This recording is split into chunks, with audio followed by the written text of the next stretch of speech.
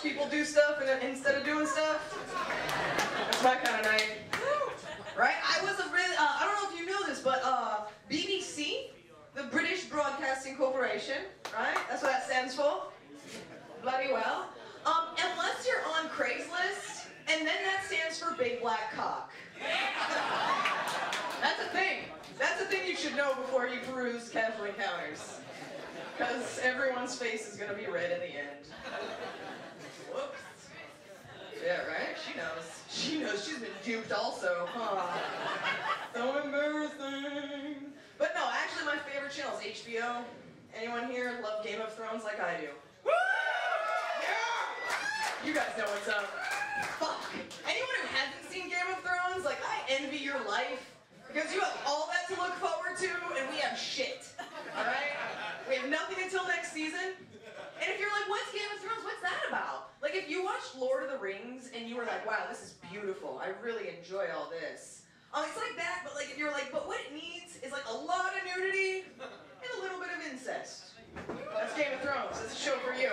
It's fun for the whole family, which is important.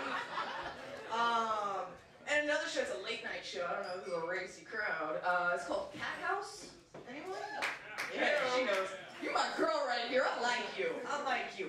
For those of you that don't know, it kind of speaks higher to your character, let's be honest. It's a show about the Nevada brothel, the Bunny Ranch, you know? Right? He's really stoked on that, and I dig it. I dig it. You know, the ins and outs, the ups and downs and ups and downs and ups and downs of the business. This episode had a new girl, a fresh face, so to speak, amongst other things. And she was like doing her interview, and she's like, well, my specialty is anal. That's not that special, that's where you work. And she was like, I could juggle and do calculus. I'd be like, what are you doing in a whorehouse? But then she kept going, right? And she was like, but I don't do any oral sex at all. The fuck? What? Really? In this economy? We're just hiring people not willing to do the work. It's un-American. I'm pretty sure most of these dudes, like on business trips, could like negotiate no blowjob sex at home with their wives. You're like, I hate kids. So like, you don't see me working in a daycare just fucking neglecting them, right? It's not a thing you should do. You know, she actually even pointed out another chick for one of the guys who wanted a blowjob. She was like, oh, she's really good at it, and you can tell because she wears a pearl necklace. And like, I don't mean semen, I mean like an actual strand of pearls around her neck. Right?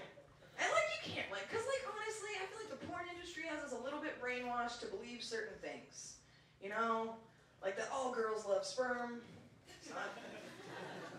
It's an acquired taste, you guys. It's like coffee or beer. Some women just never grow a taste for it, and they swear it off altogether.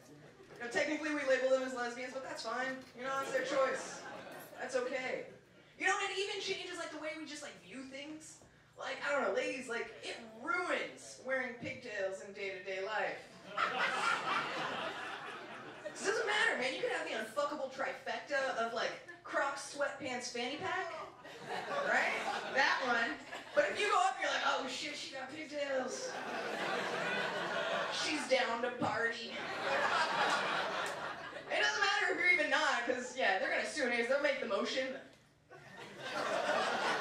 which is so attractive, and you're just like, oh my god, who's been reading my diary? How'd you know? I totally want to get face fucked.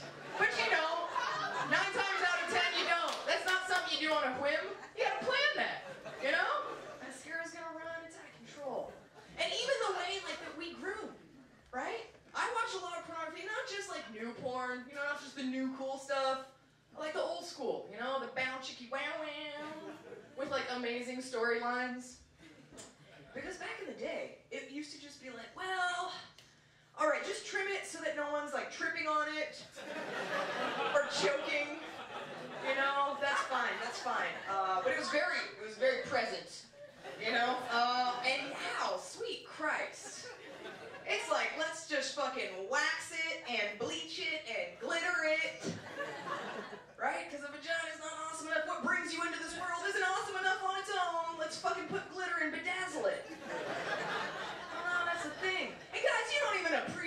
respect, like, how much we gotta go through for that to happen. It's fucking harsh.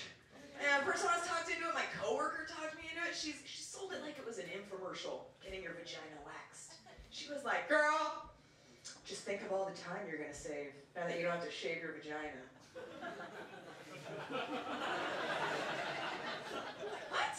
And then an image popped in my head of me just like in black and white that they use in the infomercials, like, oh, not again, oh, I don't want it anymore, you know? And so, of course, like most people that buy shit off infomercials, I'm gullible, so I said, yeah, that sounds good, let's do it. Let's do it. Side note here, you can't just do it, right? It's not something like, oh, let's do it right now. Nope. There's a grace period where this all has to reach an appropriate length to be pulled out. And if you're not used to it, it feels weird because every time you look down, it's like your vagina has a 5 o'clock shadow. You know, like it's a grizzled detective solving murder mysteries and taking up smoking. Very bad. And then when you finally, like, you're pot committed at that point, you know, you gotta go. And so you go, and the lady will they always bring someone in from, like, old Russia to do it, too, like, really terrifying, to rip apart your vagina. And they'll tell you, they'll just be like, take off your pants and underwear and lay down. Really? Can you just, like, tell me I'm pretty first? That's all it takes. You know, and they start, and, like, I think I'm tough. Just generally speaking, I'm a tough chick, yeah. I only cry to get out of speeding tickets. Or whatever. But when she did this, and pulled it was like she pulled my soul out through my pubic hair, you guys. Some Hellraiser shit right there. I was ready to be like, you know what? That's fine, just stop.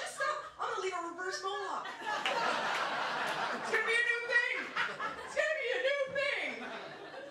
But I can't tell a stranger no, so I just kept going. And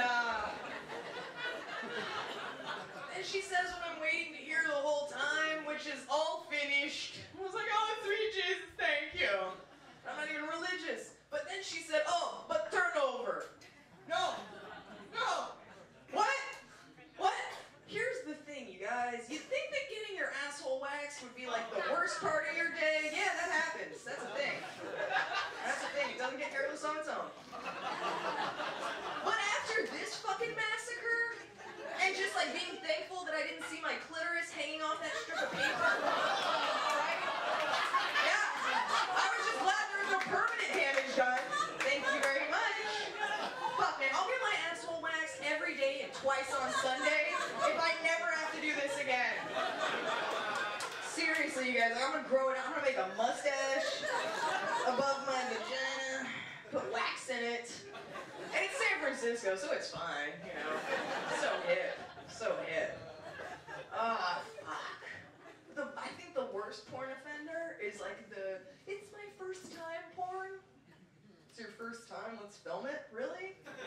That's weird. Like, why are they running a train on you? It's your first time. That seems excessive, is all I'm saying. You're setting the bar really high. Follow-up act, it's gonna be hard. But like, I feel like, and I hate to even, burst the bubble here, but I feel like they're lying to us, you guys. Yeah, the porn industry is lying to us.